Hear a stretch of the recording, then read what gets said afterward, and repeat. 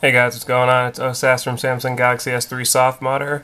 Today I'm going to be showing you how to get the Ubuntu lock screen on your GS3. So, it's actually from the operating system that Ubuntu created specifically for tablets and smartphones. And what this does, the guys from Rotary Heart just took the lock screen aspect of that and brought it over to the GS3. As you can see, it looks like the Ubuntu OS that you would have on your smartphone.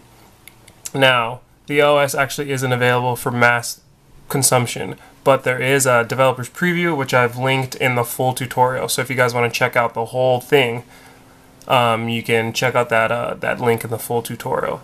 But right now we're just gonna install the lock screen. Now I've already installed it, and we're gonna open it up. And there are a couple things you're gonna want to do to actually get this working properly before you even set it up. So the first thing you want to do is make it your default home app. So if you have TouchWiz or another third-party launcher, you're going to want to, it'll automatically take you here, and you're going to click yes. And then we're going to go into settings, application manager, which is right here. We're going to go to all. And then since I have TouchWiz, I'm going to turn that off from being default. So right here, I'll go to clear defaults. You can see that right here. So I'll tap that, and now I want to hit the home button. I'll want to be on Ubuntu lock screen, and I'm going to click always, and then OK. And obviously if I want to change that, I can just go back. So, and then the second thing we're going to do is disable the lock screen. So if you have a lock screen installed, you're going to want to disable that. So we'll go here, screen lock, and then just select none, because obviously you're installing a new lock screen. There you go. And then we're going to go back into Ubuntu.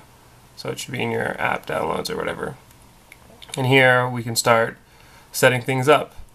Now there is one thing I can warn you about. If you do, now that it's on, enabled, if you accidentally lock it before setting up a password, you actually get stuck and you have to go drop down menu and force quit it and all that stuff. So if you just want to be safe, you're going to uncheck this until you've actually set up everything.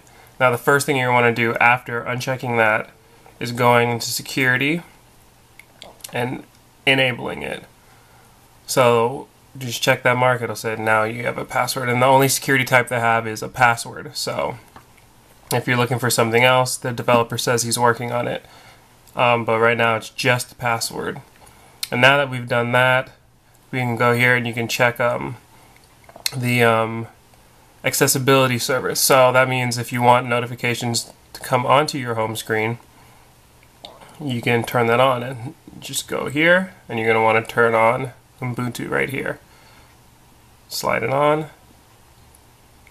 and there you go. And just make sure that if you have any other services, you're going to want to have those turned off. So we're just going to go back and then finish setting it up. There are a couple other options. Well, we're not actually in there. Yeah. You can choose what notifications you want: battery, display, alarm, advanced notifications right here. It'll give you a list. And then from here, you can select all or unselect. I keep them all selected. We're gonna go back. You can mess around with all this stuff, but now animation settings. So when you do receive a notification, the little circle screen, which I'll show you in a couple seconds, will actually light up. And I usually do random, but you can select white, red, black, whatever. So now we can go back. We can enable the lock screen, and since our password is on, and we can set it up right here, so you just turn it on. This is what it looks like. When you receive a new notification, it'll fly in right here, but since I haven't set up anything, I'm just gonna make sure that the password is created. So as you can see right here, it just says how to set your password. You're just gonna click yes, and then you're gonna enter in your password here. So I'll just do something very simple, and then you're going to hit this white button. It'll ask you to do it again. Same thing, hit the white button.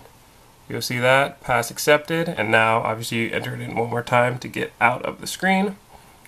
and it'll take you back. You want to just restart your device just to make sure that everything has been taken into account. So just hold on to obviously the power button and hit restart. So I've just restarted my device and I've sent myself an email from my computer to my Gmail account. And once I receive that notification, it should actually pop up right here. There it is. So it pops up right there. And as you can see in the background, it's showing the different colors changing from what we did with the animations, and you also have the other notification, which is just Android settings. But once you see it, once you see the notification that you want, which is this, you can actually tap it, and we can just open it up right into the Gmail app. And there you go. Sometimes it doesn't work. For some reason, it might just take you to the home screen, but for the most part, it actually works perfectly fine. You can just launch right into the corresponding application. So that's really it, guys. It's Ubuntu Lockscreen. It's available for free in the Play Store. And check it out, and make sure to like, comment, and subscribe, and check out the full tutorial for that link to the developer's preview and more information. Thanks, guys.